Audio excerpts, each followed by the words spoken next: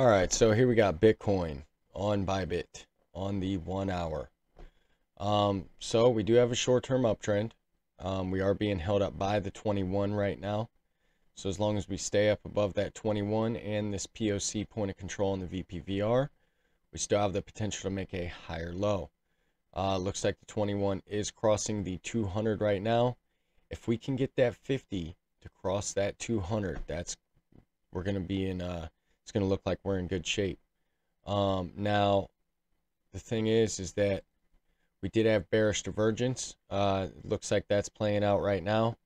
It could have played out by now, or we could get a wick down, maybe to the 200, and possibly even a wick down to the 50, and then maybe still close back above that last low. Right now, your RSI is in the neutral median zone. We are below the signal line. Did get rejected twice, actually 4 times from the bullish control zone. We're having trouble getting in that bullish control zone right now.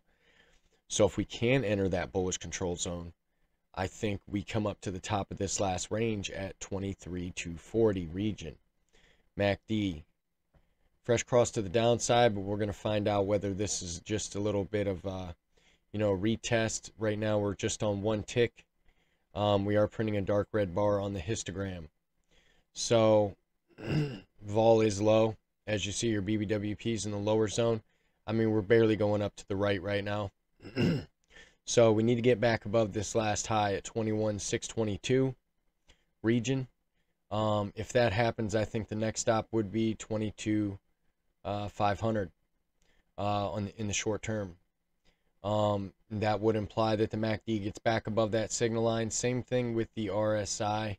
I'd like to see us get back above that signal line. I think if we do test the bullish control zone again, I think we can break it. As long as we need to get above 21,300 or 21,400 in order to cross that signal line. We need to get above 21,400 in order to see. So we'll cross both the signal lines of the MACD and the RSI if we can get it back above 21,400. So that's the level to watch right now. Bearish case is that we break this POC point of control on the VPVR. I would expect us to come back down to the 100 at 20K. We break 20K in this purple region, that's not going to look good. We don't want to break 19,500. If that happens, I do think we make new lows. So that's basically it for Bitcoin. Definitely watch Bitcoin right now. Bitcoin's going to dictate what happens with the rest of the market for the most part. Same thing with Ethereum, making higher highs, higher lows. The 50 did cross the 200. So right now we're looking pretty good. Being held up by the 21. Did get rejected from this purple zone so far that we've had drawn out. Remember, we made this purple zone the other day. We knew this was going to be a level of resistance. We are in the neutral median zone, but we are below that signal line and above the neutral median line.